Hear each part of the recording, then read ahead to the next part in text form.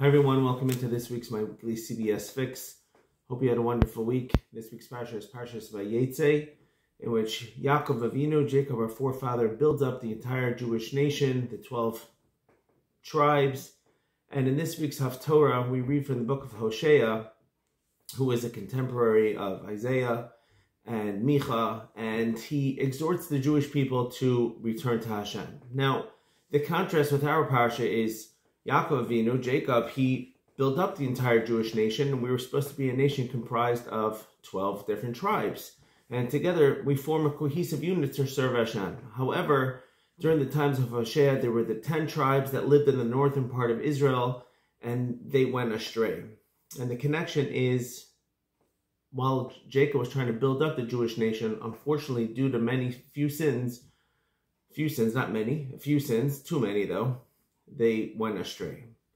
The 3 sins are the fact that they did not trust in Hashem enough, which ultimately led them to idol worship, which led them, unfortunately, 3, to bad business practices, not being careful enough with other people's money, stealing. Now, of course, this doesn't necessarily mean in the wholesale sense of they were just a bunch of thieves, but Hashem deals with the righteous people in a much different manner in which he deals with us. And that even if they took an extra penny, if somebody's weights were off by a fraction, Hashem holds that against the Jewish people, his holy people. And so therefore, these 3 sins took them away from Hashem, and Hosea is trying to get the Jewish people to do tshuva. Now the verse says like this, Va'ami teluim lemeshuvasi. Hashem is saying, or Hosea is saying in the name of Hashem, that Hashem is saying himself that my nation are teluim, like they're in suspense, they're suspended in whether or not they're going to return to Hashem. Now, the reasons for this are a few. Like we're saying, when a person is not sure if he should return to Hashem or he's stuck, what he means is, or she means is, like, I'm so far removed from Hashem. I'm at a point of no return, and I can't go back to Hashem. And so therefore, even though I may want to, I'm suspended in which way I should go. Another reason is a lot of people are suspended whether or not they should return to Hashem because they want to know, is there really a Hashem? I mean, there's so much chaos in the world. It just seems like, we say in Aramaic, les dim, les dain. It doesn't seem like there's any judgment. It doesn't seem there's any judge. It just seems things seem too chaotic. And hey, I really wonder, is Hashem interested in us? Is there Hashem? And if there is he interested in us? And what can I do about it? Another reason is our sins that we get into, whether it's the idol worship and the bad business practices or not trusting in Hashem, or whether the sins that we ourselves do, we feel too comfortable in the sins that we do, and they're part of our life, and it's hard for us to uproot ourselves of those. But nevertheless, Hashem is interested in us returning to him, and he's interested in returning to us.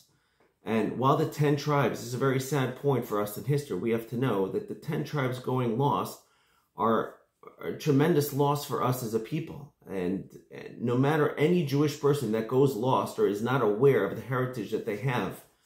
And by the way, when we say the 10 tribes went lost, that doesn't mean they're lost somewhere. They're like, hey, help us find. No, they're lost. They don't know what their lineage is anymore. And today, there's a lot of people coming to claim that they're Jewish people. It's not certain that they are Jewish, and if they are, it's wonderful. If they're not, it's sad. It's just up in the air, and that in itself is sad. And so therefore, it's a loss. Like any other, if you had a brother and he wasn't sure where he wasn't sure if he was actually your brother, or if it was a great-great-grandson, you're not sure, is he really related to me? Is he still part of the Jewish nation? We have to feel Hashem's loss. We're talking about the 12 tribes that Jacob tried to build up, and they're lost. And it's very sad. But we become lost when we start going away from Hashem. And unfortunately, Hashem says, if you go away from me, I'm going to have to kind of go away from you. But nevertheless, Hashem still wants us. All we have to do is we have to get over that suspension bridge. We're suspended. On this side is Hashem. On this side is us. On this side is our idol worship. On this side are our doubts. Or on this side are ourselves trying to tell ourselves that we're so far removed from Hashem that he doesn't want us to come back anyway. But of course, it's not true. Hashem wants you to cross that bridge. He wants you to come to the other side. And the Navi is telling us that you can do it, and everybody can do it. There's no such thing as being too far away. So we should all take this message, myself as well. We all have our sins that we do. We all have to break them. We have to try to rid ourselves from them, break ourselves out of the shackles of whatever sins that we may do, and come back to Hashem. Hashem is waiting for us with open arms. Thank you for listening. Have a great Shabbos.